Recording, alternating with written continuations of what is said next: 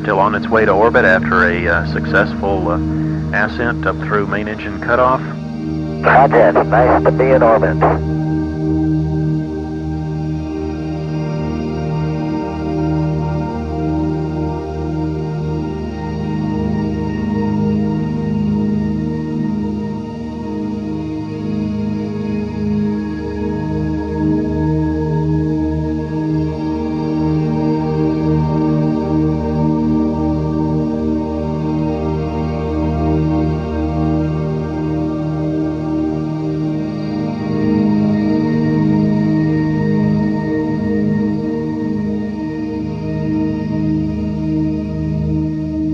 Moons, also called natural satellites, come in many shapes, sizes, and types.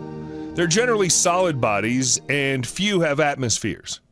Most of the planetary moons probably formed from the disks of gas and dust circulating around planets in the early solar system. There are hundreds of moons in our solar system.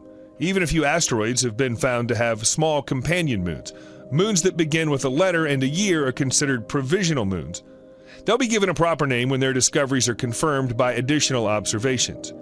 Of the terrestrial, rocky planets of the inner solar system, neither Mercury nor Venus have any moons at all. Earth has one, and Mars has two small moons. In the outer solar system, the gas giants Jupiter and Saturn and the ice giants Uranus and Neptune have dozens of moons.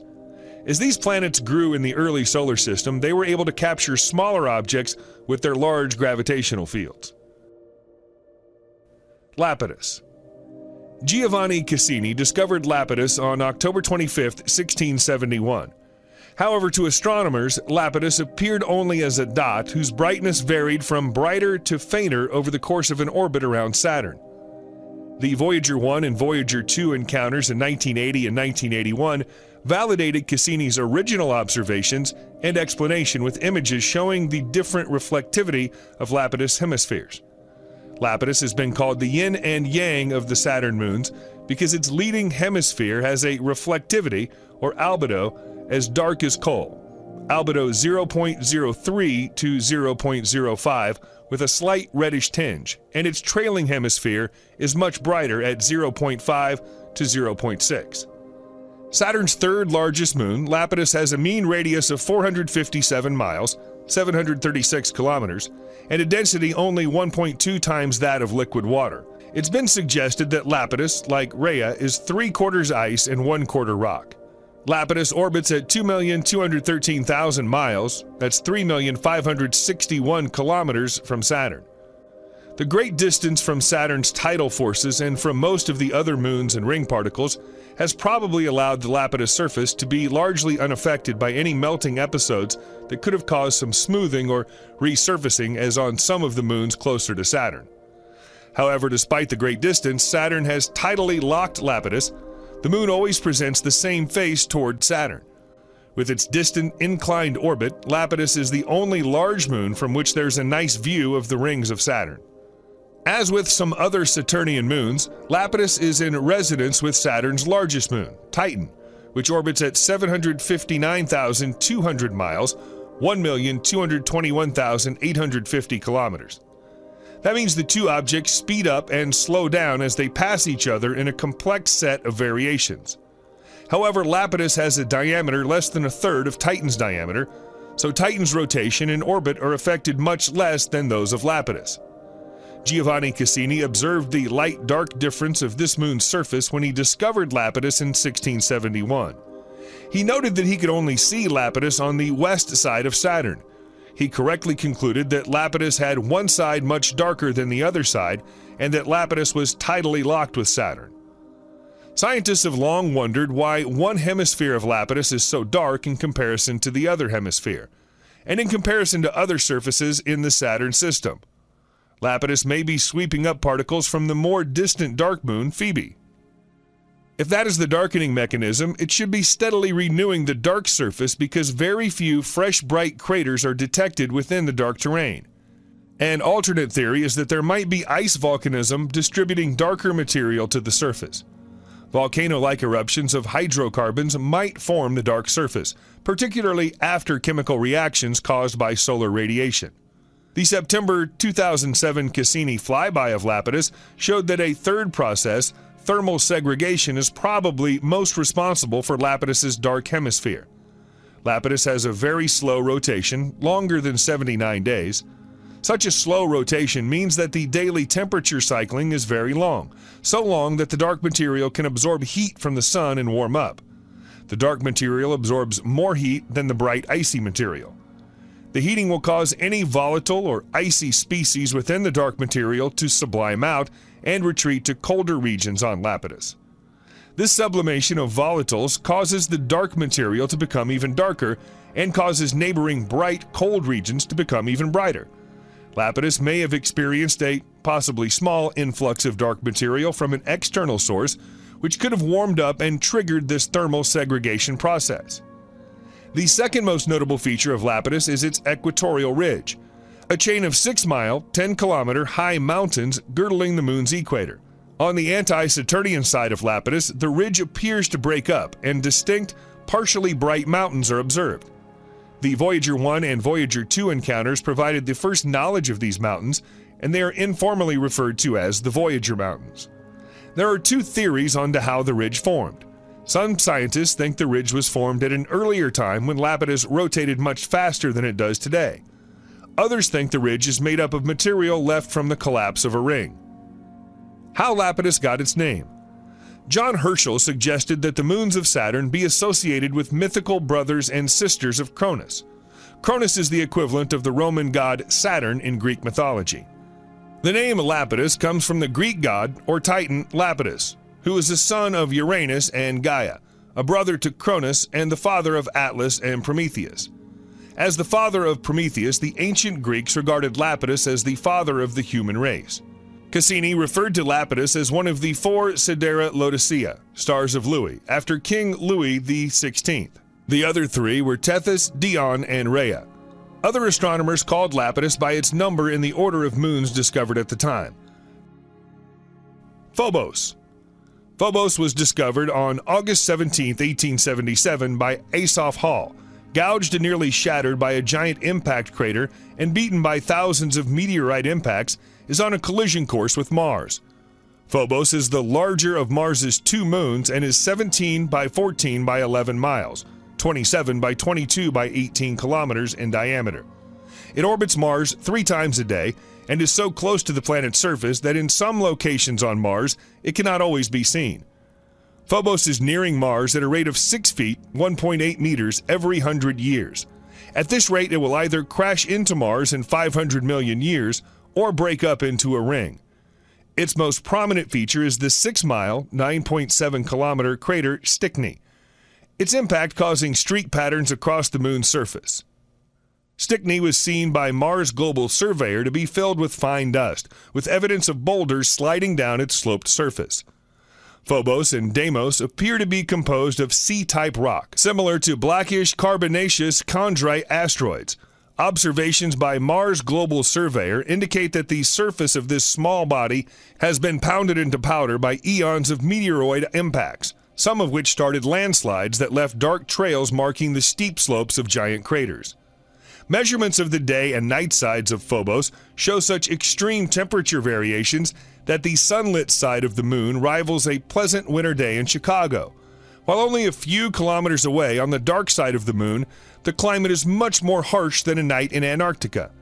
High temperatures for Phobos were measured at 25 degrees Fahrenheit, -4 degrees Celsius, and lows at 170 degrees Fahrenheit, and lows at -170 degrees Fahrenheit, -112 degrees Celsius. This intense heat loss is likely a result of the fine dust on Phobos' surface, which is unable to retain heat. Phobos has no atmosphere. It may be a captured asteroid, but some scientists show evidence that contradicts this theory. Hall named Mars's moons for the mythological sons of Ares, the Greek counterpart of the Roman god Mars. Phobos, whose name means fear or panic, is a brother of Deimos. Russia's Phobos Grunt mission would have studied Mars' moon, Phobos, as well as return soil samples to Earth in order to determine the origin and evolution of this moon. In addition to its own mission, Phobos Grunt also carried China's first interplanetary mission to Mars called Yinghao 1, Phobos Grunt was to be Russia's first interplanetary mission since the unsuccessful Mars 96 mission. After an 11-month voyage to Mars, Phobos Grunt was to begin probing Mars' magnetosphere and atmosphere. At this time, Phobos Grunt would have released China's Yinghao 1 orbiter into a near-equatorial elliptical orbit. Afterwards, Phobos Grunt was to release a lander on Phobos to collect 200 grams of rock and dust, as well as to make other experiments to study Phobos and its environment. The samples would then have been launched back to Earth in a sample return capsule for study. The spacecraft did not perform its scheduled burn to begin its trajectory to Mars, and both spacecraft were stranded in Earth orbit after communications failed. Mimas. Mimas was discovered on September 17, 1789 by English astronomer William Herschel using his 40-foot reflector telescope. Ground-based astronomers could only see Mimas as little more than a dot until Voyagers 1 and 2 imaged it in 1980. The Cassini spacecraft made several close approaches and provided detailed images of Mimas. Less than 123 miles, 198 kilometers in mean radius, crater-covered Mimas is the smallest and innermost of Saturn's major moons.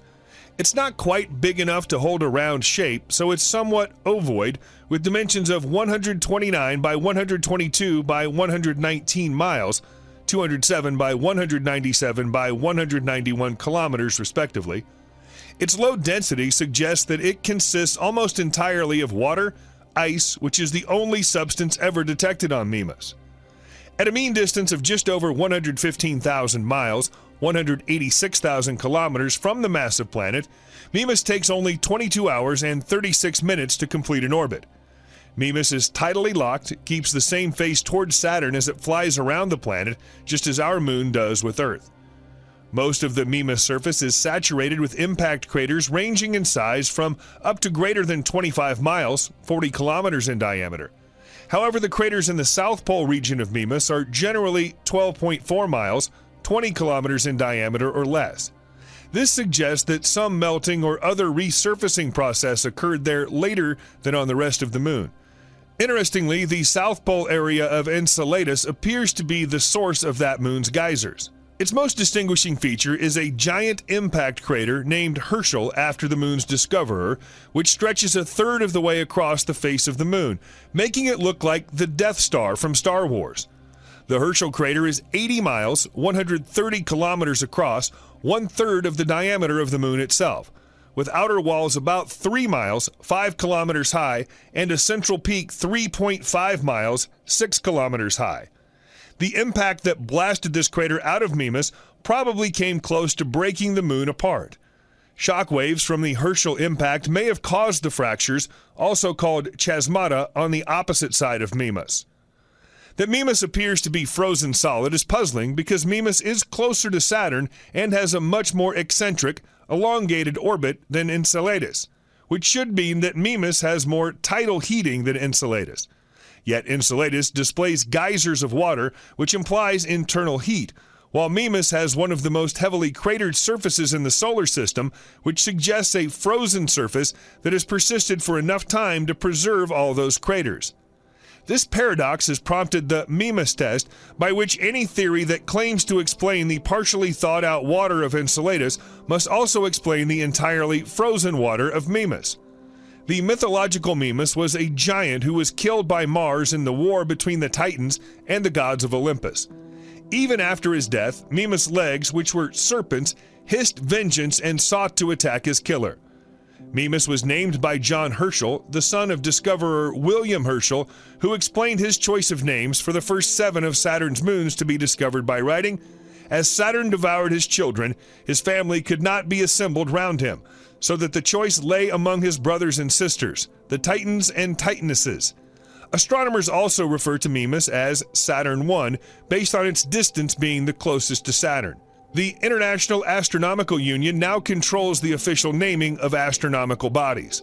On its recent close flyby of Mimas, the Cassini spacecraft found the Saturnian moon looking battered and bruised, with a surface that may be the most heavily cratered in the Saturn system. The August 2nd flyby of Saturn's Death Star moon returned eye-catching images of its most distinctive feature, the spectacular 140-kilometer diameter, 87-mile landslide-filled Herschel crater. Numerous rounded and worn-out craters within the other craters and long grooves reminiscent of those seen on asteroids are also seen in the new images.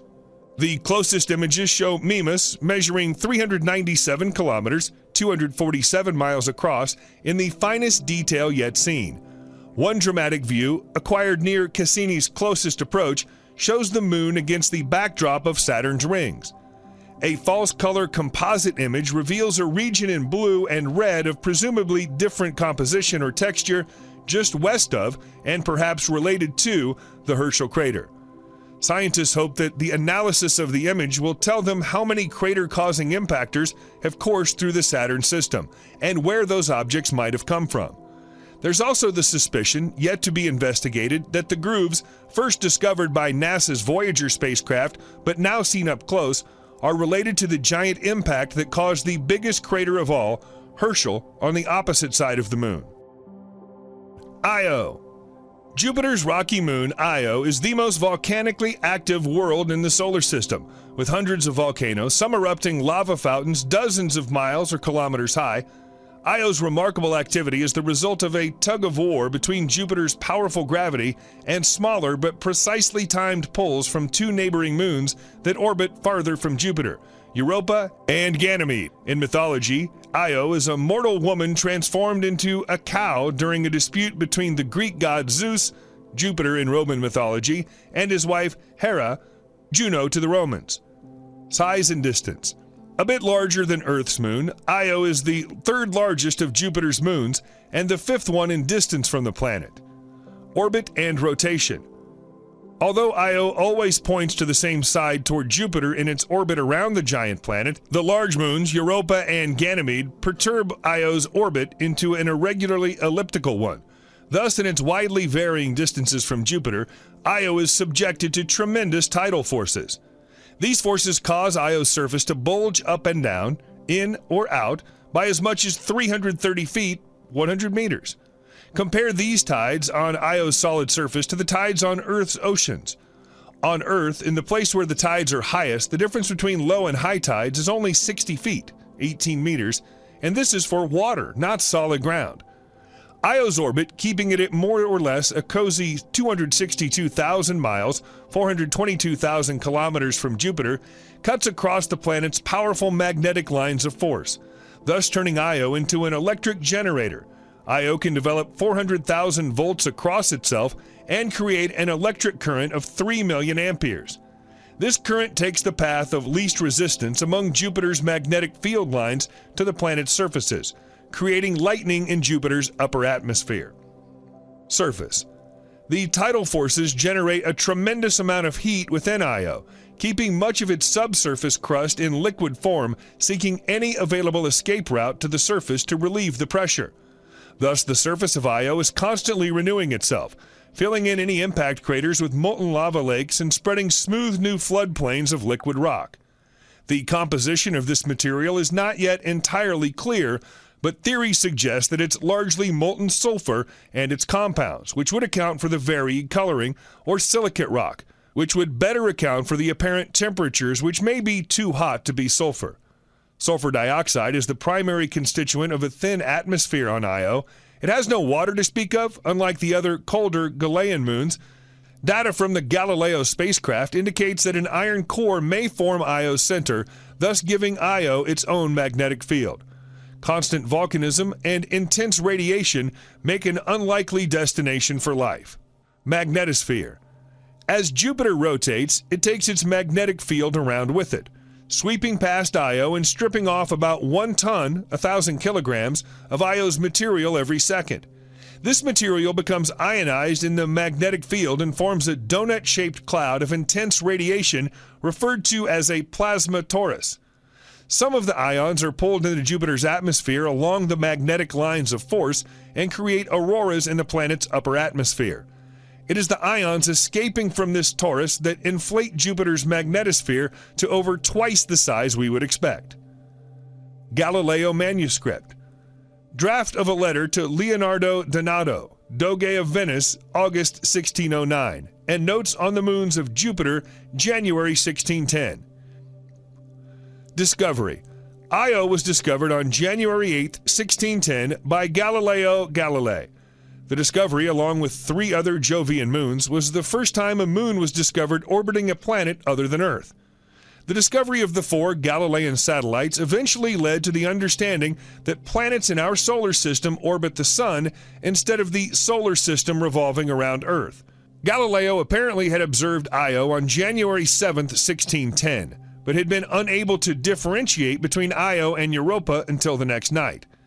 Galileo originally called Jupiter's moons the Medicean planets after the powerful Italian Medici family, and referred to the individual moons numerically as 1, 2, 3, and 4. Galileo's naming system would be used for a couple of centuries.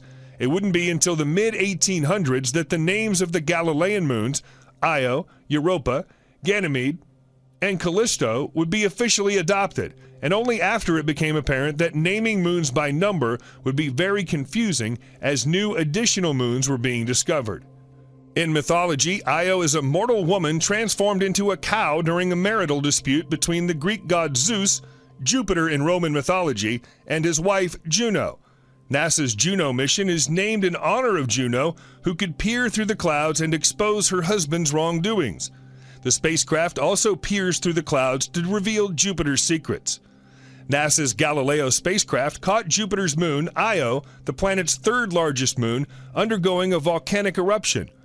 Locked in a perpetual tug-of-war between the imposing gravity of Jupiter and the smaller, consistent poles of its neighboring moons, Io's distorted orbit causes it to flex as it swoops around the gas giant.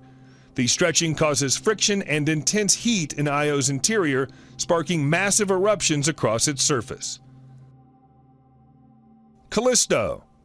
Callisto is Jupiter's 2nd largest moon and the 3rd largest moon in our solar system. It's about the same size as Mercury. In the past, some scientists thought of Callisto as a boring, ugly duckling moon and a hunk of rock and ice. That's because the crater-covered world didn't seem to have much going on. No active volcanoes or shifting tectonic plates. But data from NASA's Galileo spacecraft in the 1990s revealed Callisto may have a secret: a salty ocean beneath its surface. That finding put the once seemingly dead moon on the list of worlds that could possibly harbor life. Callisto was discovered on January 7, 1610 by Italian scientist Galileo Galilei, along with Jupiter's 3 other largest moons, Ganymede, Europa, and Io. Callisto is named for a woman turned into a bear by Zeus in Greek mythology. Zeus is identical to the Roman god Jupiter. Callisto is Jupiter's 2nd largest moon after Ganymede and is the 3rd largest moon in our solar system. It's almost as big as Mercury. Callisto's circumference at its equator is about 9,410 miles, 15,144 kilometers. Callisto orbits about 1,170,000 miles, 1,883,000 kilometers from Jupiter, and Jupiter orbits about 484 million miles, 787 million kilometers from our Sun. Callisto orbits about 1,170,000 miles, 1,883,000 kilometers from Jupiter, and it takes about 17 Earth days for Callisto to complete one orbit of Jupiter. Callisto is tidally locked with Jupiter, which means that the same side of Callisto is always facing Jupiter. Callisto is about 1.8 times farther from Jupiter than Ganymede, 2.8 times farther than Europa, and 4.5 times farther than Io. Jupiter's closest large moon, Jupiter, and its moons orbit about 484 million miles, 778 million kilometers from our Sun. So it takes the Jovian system, Jupiter, and all of its moons about 12 Earth years to complete one orbit of the Sun. Scientists think Callisto and Jupiter's other satellites formed in the disk of materials left over from Jupiter's formation. Callisto has an icy surface covered by craters of various shapes and sizes, including bowl-shaped craters and craters with multiple rings. Data gathered by the Galileo spacecraft indicate Callisto may have a subsurface ocean, and scientists estimate it may be 155 miles, 250 kilometers below the surface. More recent research reveals that this ocean may be located deeper beneath the surface than previously thought, or may not exist at all. If there is an ocean, it may be interacting with rocks, giving Callisto a chance of supporting life. Callisto's interior may have layers of ice mixed with rock and metal, possibly extending to its center. Callisto's rocky, icy surface is the oldest and most heavily cratered in our solar system. The surface is about 4 billion years old, and it's been pummeled, likely by comets and asteroids. Because the impact craters are still visible, scientists think the moon has little geologic activity. There are no active volcanoes or tectonic shifting to erode the craters. Callisto looks like it's sprinkled with bright white dots that scientists think are the peaks of the craters capped with water ice. Scientists announced in 1999 that the Galileo spacecraft detected a very thin carbon dioxide exosphere, an extremely thin atmosphere, on Callisto during its observation in 1997. More recent research indicates Callisto also has oxygen and hydrogen in its exosphere. Callisto is on the list of possible places where life could exist in our solar system beyond Earth. Data gathered by the Galileo spacecraft and from models created by scientists indicate Callisto may have a salty ocean that's interacting with layers of rocks about 155 miles, 250 kilometers beneath the surface. Key conditions for creating life. Oxygen, another potential sign of life, has been detected in the exosphere. Bright scars on a darker surface testify to a long history of impacts on Jupiter's moon Callisto in this image of Callisto from NASA's Galileo spacecraft. The picture taken in May 2001 is the only complete global color image of Callisto obtained by Galileo, which has been orbiting Jupiter since December 1995. Of Jupiter's 4 largest moons, Callisto orbits furthest from the giant planet. Callisto's surface is uniformly cratered but not uniform in color or brightness. Scientists believe the brighter areas are mainly ice and the darker areas are highly eroded ice-poor material. Until now, we thought Callisto was a dead and boring moon, just a hunk of rock and ice, said Dr. Margaret Kivelson, space physics professor at UCLA and principal investigator for Galileo's magnetometer instrument, which measures magnetic fields around Jupiter and its moons. The new data certainly suggests that something is hidden below Callisto's surface, and that something may very well be a salty ocean. This premise was inspired by Galileo data indicating electrical currents flowing near Europa's surface caused changes in Europa's magnetic field. This seemed to fit nicely with other data supporting the idea that beneath Europa's icy crust, a liquid ocean might be serving as a conductor of electricity, said Kivelson. Armed with that information, Kivelson and UCLA colleagues Drs. Christian K. Karana, Raymond J. Walker, and Christopher T. Russell set out to test a similar theory about Callisto. Although it seemed far-fetched at the time, Kivelson said, the team went back and studied data obtained during Galileo's flyby of Callisto in November 1996 and June and September of 1997. Kivelson and her colleagues found signs that Callisto's magnetic field, like Europa's, is variable, which can be explained by the presence of varying electrical currents associated with Jupiter that flow near Callisto's surface. Their next challenge was to discover the source of the currents. Because Callisto's atmosphere is extremely tenuous and lacking in charged particles, it would not be sufficient to generate Callisto's magnetic field, nor would Callisto's icy crust be a good conductor. But there very well could be a layer of melted ice underneath, Kivelson said. If this liquid were salty like Earth's oceans, it could carry sufficient electrical currents to produce the magnetic field. Lending further credence to the premise of a subsurface ocean on Callisto, Galileo data showed that electrical currents were flowing in opposite directions at different times. This is a key signature consistent with the idea of a salty ocean, Karana added, because it shows that Callisto's response, like Europa's, is synchronized with the effects of Jupiter's rotation. Although scientists consider the possible presence of an ocean on Europa as one factor hinting that life could have developed there at some point, it's doubtful that Callisto could harbor life, according to Galileo project scientist Dr. Torrance Johnson of NASA's Jet Propulsion Laboratory, Pasadena, California. The basic ingredient for life, what we call prebiotic chemistry, are abundant in many solar system objects, such as comets, asteroids, and icy moons, Johnson explained. Biologists believe liquid water and energy are needed to actually support life, so it's exciting to find another place where we might have liquid water. But energy is another matter, and currently Callisto's ocean is only being heated by radioactive elements, whereas Europa has tidal energy as well from its greater proximity to Jupiter. Galileo flies by 4 more times between May and September of 1999, which may yield more clues about the possibility of a Callisto ocean. However, Kivelson said that scientists will rely heavily on theoretical models to test their interpretations about Callisto. Kivelson and her team are re-examining magnetometer data from Jupiter's largest moon, Ganymede, to address the tantalizing concept that Callisto and Europa may not be the only moons of Jupiter with subsurface oceans.